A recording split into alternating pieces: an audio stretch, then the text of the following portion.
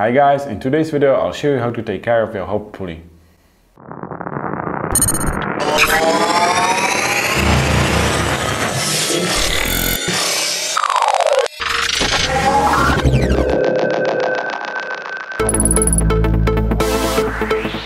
You can find the hobbed pulley on the shaft of the extruder motor.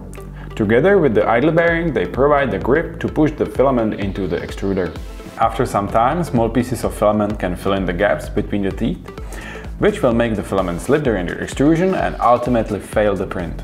Fun fact, on the original Prusa i3 you can clean it even during a print. A toothpick is a great emergency solution, but best is a small brass brush.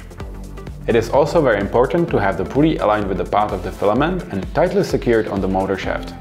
So now we know how to take care of one of the most important printer parts. In the next video I will show you how to prepare the print bed for best adhesion.